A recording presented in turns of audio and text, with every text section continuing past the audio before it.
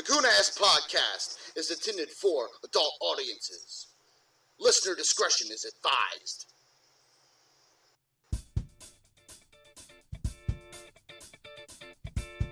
In the bayou, you gotta get down in the mud to find the good stuff. It's dark, it's dangerous, and we don't give a shit. Ladies and gentlemen, welcome to another edition of the Crypto Coonass Podcast. As you know, if you're watching the markets right now, shit's about to get real.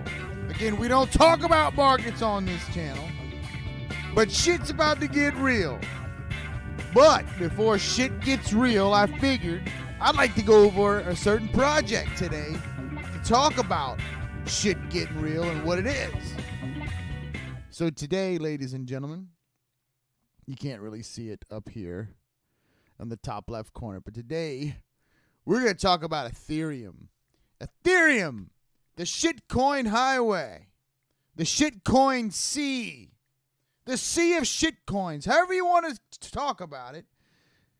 We're going to talk about Ethereum. Now, you might be wondering, well, why are you talking about Ethereum now and not, say, Litecoin or anything else? Well, because Ethereum is a very interesting project. It is a double-edged sword. It can be very good or it can be very bad. I think personally, I am not a huge fan of Ethereum, to be honest with you, because I think right now we're trying to do too much in the crypto space. Okay, we're trying to do too much, ladies and gentlemen. We are just getting off the ground of paying for stuff with the blockchain. Now you want to make its own internet. Well, that's what Ethereum is and projects like it.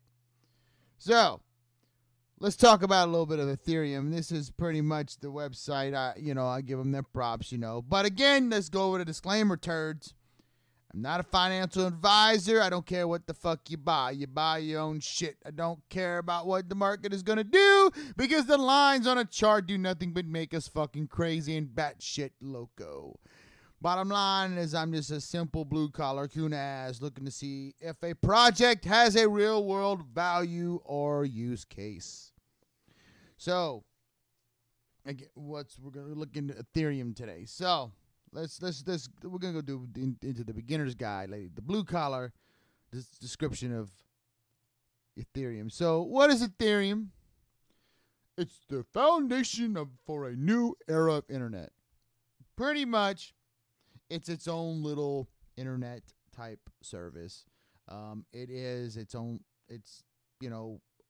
away from the internet. It's its own little, kind of like a BBS system, if you know what that is. It's pretty much just its own little thing. This is what they say. I think it's bullshit, but let's read it. An internet where money and payments are built in. Well, we already have that. An internet where users can own their data and your apps don't spy and steal from you. Well, we don't have that yet, but I will say this, you own your own intellectual property, and there's another project that talks about owning data and stuff we'll talk about later on, but owning your own data, that means what you do and how you act and what you buy and all that shit. An internet where everyone has access to an open financial system. So pretty much like Bitcoin, you can look up on Etherscan. That's the website that shows you all the transactions and you can look up stuff. So Bitcoin's already doing this. And an internet based on neutral open access infrastructure controlled by no company or person. So pretty much like AT&T don't own this infrastructure and Cox don't own this, and it's all open. It's a pipe dream. Okay. It launched in 2015. This is the crypto I talked about last podcast when I said if I was mining and I had some, and yeah, this is the crypto I was mining. Yeah, this is what I lost, ladies and gentlemen. I had about like 30 to 50 ether, and I could have, probably more than that, but I had a lot of ether, and I lost it because my dumb ass didn't back it up wallets. Okay, so Ether. Okay, so like other blockchains, Ethereum has this native cryptocurrency called Ether. Now, this is where it gets tricky because when on the market, it's Ethereum. Okay, so like Bitcoin has its blockchain. Ether has its blockchain. They also call it Ethereum. It's the same shit. So they're trying to confuse you there. Okay, it's digital money. Again, it's not money. It's fucking currency. It's not backed by anything. These people don't understand what the fucking concept of money versus currency is. I hate when people don't use the right terminology. You need to understand. You have currency in your possession. You do not have money. Okay, because money is backed by an actual thing, an actual tangible object. Again, it's not backed. So, so Ethereum is programmable. They can use it to build. So you can use the blockchain to put apps on it. Okay, like your phone has apps, something like that. They call them dApps. It's fucking stupid. You go from apps to dApps. I think that's dumb. Just call it cryptocurrency. Just call it an app. It's an application. It doesn't fucking matter why you got to call it dApp. It's just kind of stupid. Whatever. Again, these programmers and these programmers think you're stupid, ladies and gentlemen. And I'm going to go over in the next. I'm actually going to be doing 2 podcasts today, believe it or not. Like 2 of them. This one I'll do on Ether, and then the second one I'm not going to talk about yet, but I will tell you. It's going to be hard hitting. So if you watch this one, watch the next one, because the next one I'm not going to pull any punches, because this is where we're going to some meat and potatoes. I think I feel I need to at this time. Okay, so everybody's building applications on Ethereum. That's it. That was the thing about Ethereum. Okay, we can build apps on here, so it's its own internet, so we can get away from the internet. Has it happened yet? No. Now it's become something different. That was what it was supposed to be. It was supposed to be an internet, but now it's different. It's so different. So let me show you something. I'm gonna click on an icon here. Now, I'm not gonna go through my password or anything like that, but to give you an idea what I guess one of these dApps is MetaMask. So MetaMask is if you see, it's a wallet. This is an actual Ethereum wallet, and I have some stuff in here. I have some ERC. We're gonna go over what ERC20 tokens are in a second, but pretty much it's an app, and that's the kind of stuff they write, where you can wallets and other payment structures, and then other types of apps that do other things on browsers and whatnot. So it's kind of, remember, guys, we're looking at tech. We're looking at a real world use model on this show. And I mean, Ethereum, it's a double-edged. When I get through it all, you're going to realize why I say this is the double-edged sword of crypto. Bitcoin is straight up your payment, like your gold. Like, I'm going to buy shit with it. I'm going to buy a car. I'm going to buy a house. Okay? Litecoin, that's why I didn't really touch Litecoin yet. It's the silver of the crypto world. Litecoin, same thing. You buy shit with it. It's faster than Bitcoin right now. But this guy here was a game changer. Ethereum, the Ethereum network was a game changer. But at the beginning, when I said a sea of shit coins, you're going to see why in a second, because something happened with Ethereum. Ethereum, when it started, I remember when this is kind of when I really started getting into crypto, in about 2014, 15, and I read about Ethereum, and I was kind of impressed. Like, wow, so you're going to be able to thinking new internet, kind of like, wow, But really, what it was a doorway. Okay, it was a doorway to some shit. Okay, so supposedly you were supposed to be able to do anything you could online on the Ethereum network with apps like borrow money, pay for shit, games, all this stuff. Like, oh yeah, like kind of like what the internet does now, in a way. However, it became. Even this guy, okay, so this guy is Vitalik Buterin, whatever his name is. This guy no longer supports Ethereum, like, because it's changed. Like, this guy don't even support his own fucking project. Horowitz does, but Vitalik, boy, he's if I'm not mistaken, he's the one who's really talked bad about his own project because it changed. It is not what it was supposed to be, and I'm gonna go over that in a second. What happened? So remember, we're reading all this, and they're talking about we're gonna do wallets, financial applications, so like banking, decentralized markets. You can trade digital assets, even trade predictions about events, and gamble, games where you can own in-game assets and even make real money. So like, if you have a specific, like I'll give you a prime example of that. If you own say a rare item in World of Warcraft, and you want to sell it on the market, you can sell it for real-time money. I think that I'm really not for that. I think that ruins a game. It totally pay to win. But that's one of the things it could do.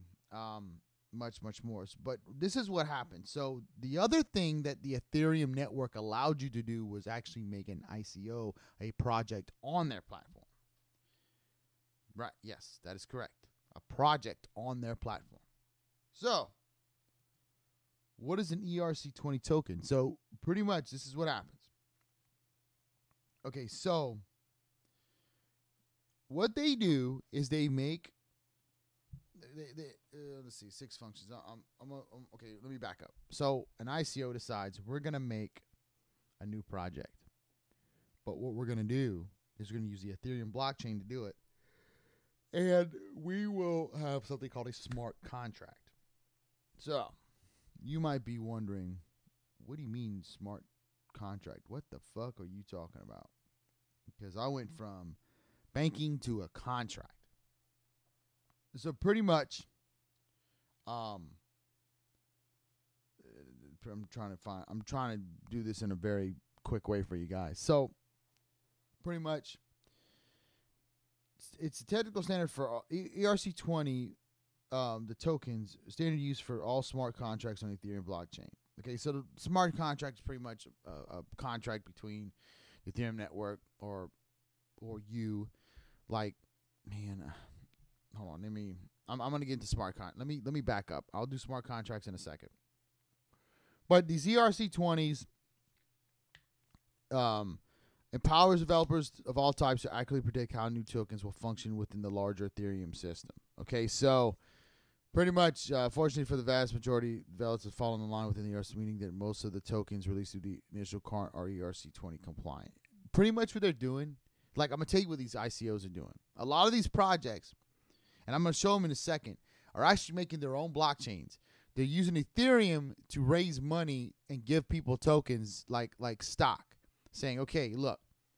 And that's what they're doing. That's the real fucking, that's the truth. All these other contracts, we're going to be on the Ethereum platform and an ERC20 token, and then it's going to do this and this. No. Because they're either A, they're using it as a token, which is like stock, or you're going to get a service, which that's what the smart contract does. It's the service it will provide, or it's going to be exchanged for the actual token on its own platform. Okay, so that's why I started this saying the sea of shit coins, because that's kind of what Ethereum has become. And let me. So a lot of people, Ethereum, yes, can pay for shit. You can use Ethereum to pay for shit, but on its blockchain, you have all these other coins, okay, on its blockchain. They're ERC20. They have a smart contract, which is what it's going to do. Either it's worth something, or it's going to give you a service or whatever. So let's go into this ERC20 nightmare, because that's what I think it is. It's an ERC20 fucking nightmare. Okay, so what I've done here is we went to Etherscan. Now, when you go to Etherscan, on the top here, it shows you like the changes and all that stuff, up 12%. Again, we don't talk about the market here. We don't give a fuck, because all of this shit, real world use is not really being used. So I can't see why all this shit is worth this money, but whatever. Okay, so these are the top ERC20. Now, BNB, this is the Binance token. Remember I told you, ladies and gentlemen, that these guys are actually making their own blockchain? Well, guess what? that fucking coin, Binance is going to have its own network, and the Binance coin is going to be on the network. You'll be swapped out for those. Okay? Maker. Maker is a decentralized autonomous organization that creates and ensures the DAI stablecoin on the Ethereum blockchain. Again, it's creates and ensures the DAI stablecoin. So it's what it is. It makes, I guess it backs it. It's the value behind the DAI stablecoin, whatever. Again, what is it really doing? Nothing. Basic attention token. I will tell you this. This one's a game changer. This one's different. It's for digital advertising, but it's a very interesting coin. I'm not going to go into BAT yet because that will have its own podcast. I will tell you, I'll just give you a brief deal that BAT is used on a web browser that you are awarded these tokens for watching ads. It's part of it. It's a very interesting use case. It's probably one of the few I say that actually has a real world use case. So, but we're not going to get into BAT. I don't want to spoil that one because I'm going to love doing that one. I can't wait to do it. Crypto.com chain. Pay and be paid in crypto anywhere with any crypto for free. So so again, I don't know why you need I guess what this chain does is it, if you want to be paid in one crypto and change it to another to be paid, I guess you can do that. I don't know a lot of some of these projects. VeChain, okay. VeChain aims to connect blockchain technology to the real world by providing comprehensive governance structure, a robust economic model, as well as an IoT integration. Another blockchain. Again, another blockchain. Their tokens are on here now so that they can. So once their blockchain is finished, they've already raised this. They use this blockchain to raise the money so that when it's time, then they can swap the tokens out and then you'll get a service on the blockchain. Again, that's what it is. These shit coins, right? Yeah, VeChain I'm not really happy on. USD coin. US dollar stable coin. Again, same shit. Omawise Go. That is a digital wallet platform.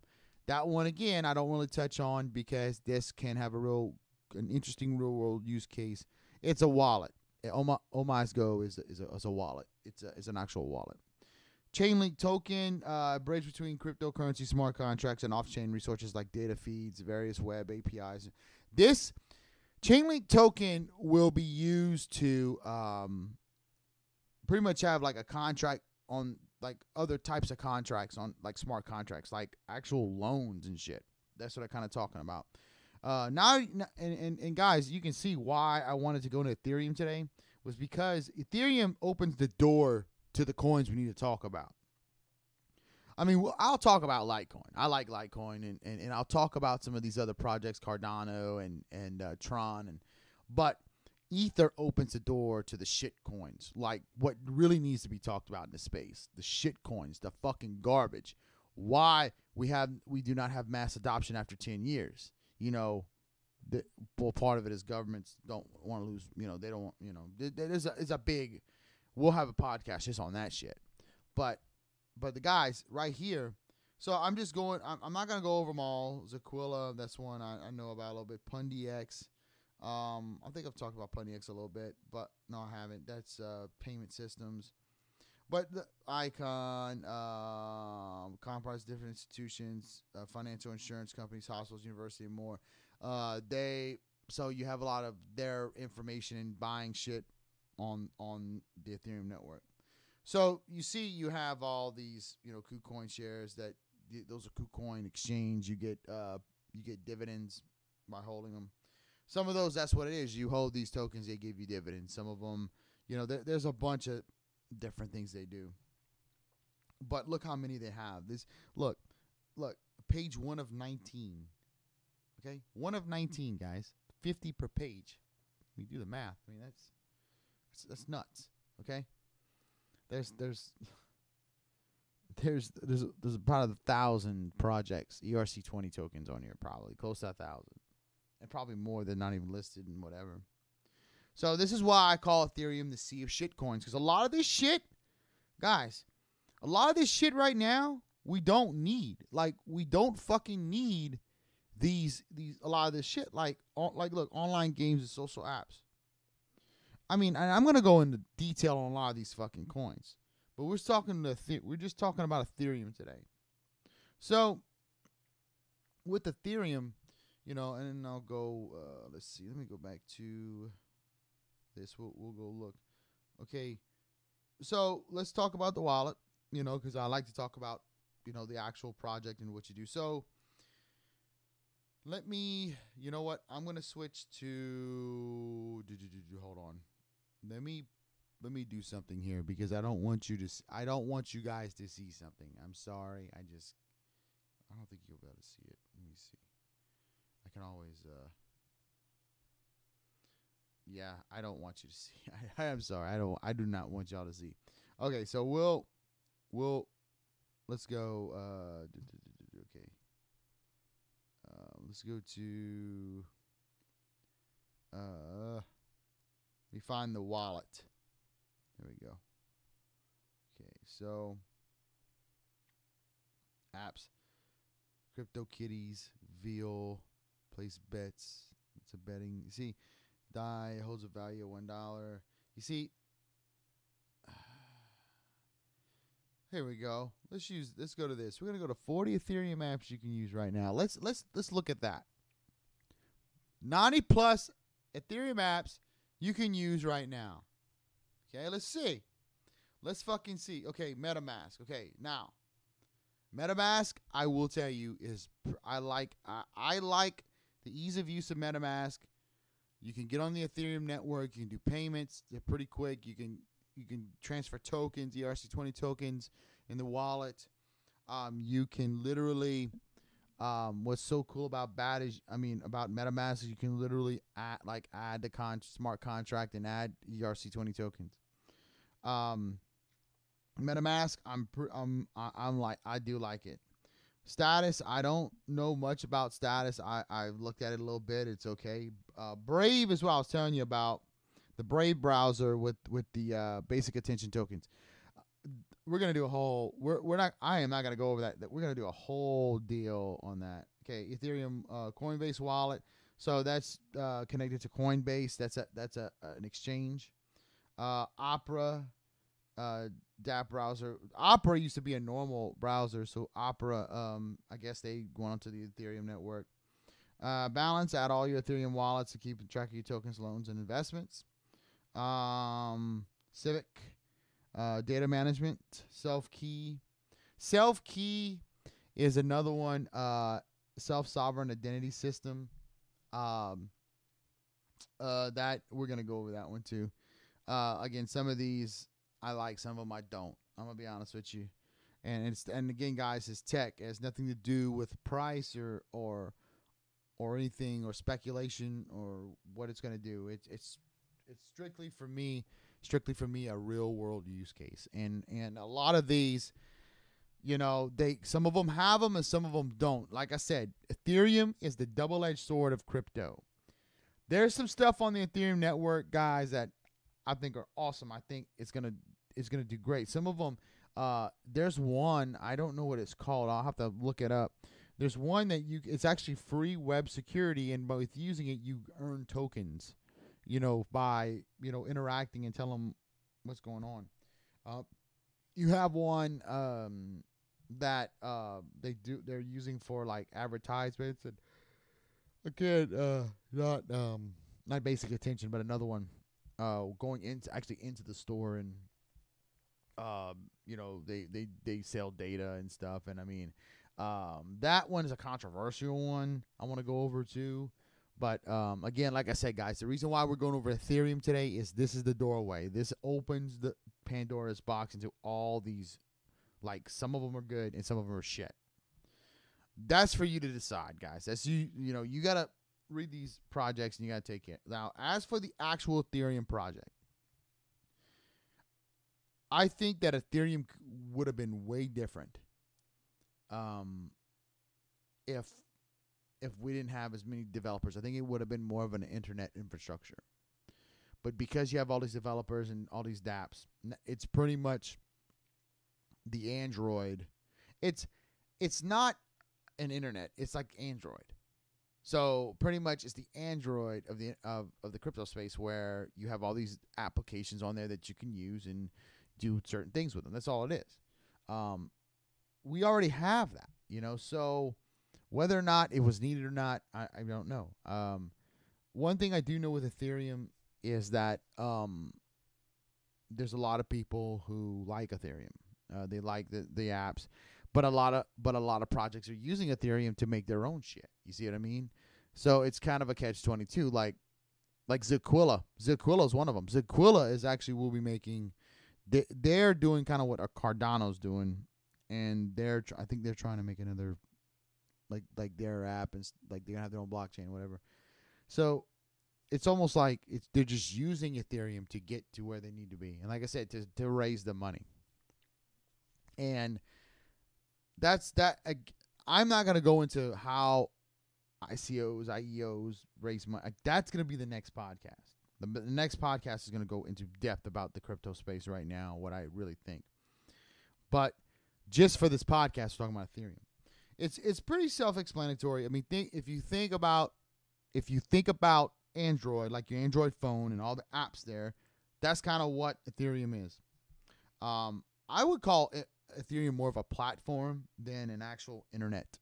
I don't like how they describe that, because literally, you can transfer stuff on the Ethereum network, but for what it's doing, it's providing a platform for other apps and other developers to provide you content.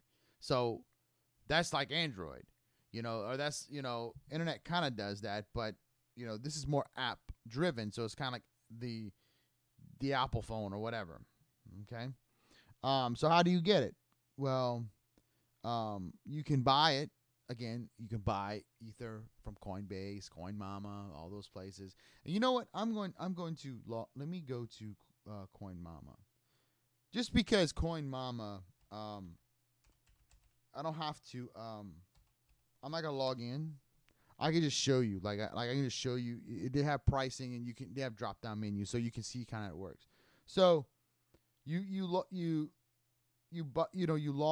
Okay, you log in right here. I'm not gonna log in, but you see you have Bitcoin, Ethereum, Ripple, Litecoin, Bitcoin Cash, Cardano, Quantum, and Ethereum Classic. Those are all coins. One thing I want to talk to you about real quick. The difference between a coin and a token. A token has a utility. A token will be giving you something, or either a service or speculative, as in it's kind of like stock. Because that's kind of how they're using these coins in the crypto space right now. It's like stock. It's like there's speculation how it'll rise and whatever. Again, we're not going to talk about that, but that's what people why they trade crypto. It's very volatile network. Trading space. But on CoinMama, as you can see, you have Bitcoin, Ethereum, Ripple, and it's real time. It's not, they're not screwing you off. So that's a place you can go if you wanted to go. Now, I'm trying to stay away from. I'm trying not to get into the speculative areas of the crypto space, because it's not what I want to do.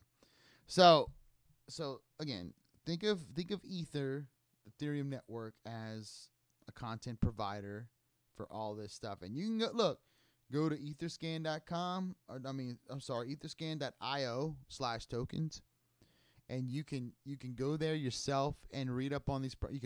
All these projects have a web page, just like Ether does. And when we start touching some of this stuff, we're gonna go into these web pages. So, they're building up their stuff. Make you wallets that make you make cheap instant payments, financial applications that you borrow in or invest your digital assets. Now, you borrow against what you have. Okay, that's how borrowing is. It's not like you fill out an application and you get free money like the way the credit system is now. Decentralized markets. There are markets on here that are decentralized. They're not. Let you trade predictions. I mean, that's just crazy the way they say that. Okay, so use an application built on how do I get it? What is it? Okay, we've kind of talked about all that. let's see. You can learn resources. Decentral. I will say this, that the Ethereum network is really good about educating their users. I will say that I have. See, look, you have ETH 2.0 and 1.x. And they have forks, and there's a lot of things we're going to talk about, like when we really get into a project, like what is a fork and what is, what's the difference between Ethereum and Ethereum Classic. There's a lot of things out there that a lot of you blue collar folk don't know, and we're going to take care of you because these other fuckers aren't taking care of you. You see, that's why I do this show. I'm doing this show because crypto YouTubers aren't helping blue collar Joe out there. They're not helping out the normal working class citizen. They talking all this jargon that you're not going to understand. They're going to use these big words, and they're going to use all this shit to maybe get you to promote what they're doing. Now, there's some good crypto YouTubers out there, okay? Over time, I will talk about who I listen to, because I do listen to some of them. I want to be upfront. I am an admin for one of them. However, there are some things that he does that I do question, and he knows it. Not big time, but I'm very blunt. I'm not gonna sit here and tell you like this YouTuber. I'm not gonna pitch anything. Okay. If a project wants me to look at something, they're going to get a very honest assessment based upon our 4 things, which we'll talk about in a second, because we're going to go over it.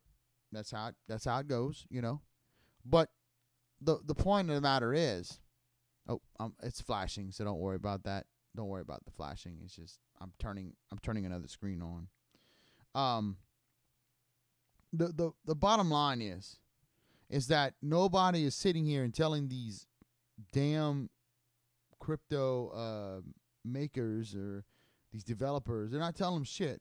They're doing what they want. Like I want you to know that they're doing what they want. They do what they want, and guess what? You sit here and you're like, well, son of a bitch. They do what they want.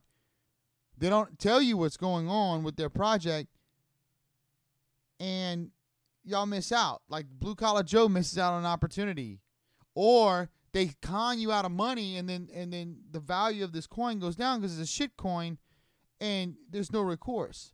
So, I mean, this is why they have. I mean, I'm kind of mixed on this because this is why they have shit for the SEC. Like they have,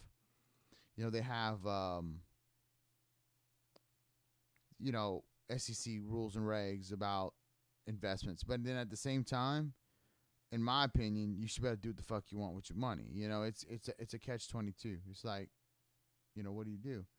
So it's kind of why I'm like, I don't know what to I don't know how to take that, if that makes sense. And if you wonder, I'm just looking for my I forgot. I feel so bad right now because I'm looking for my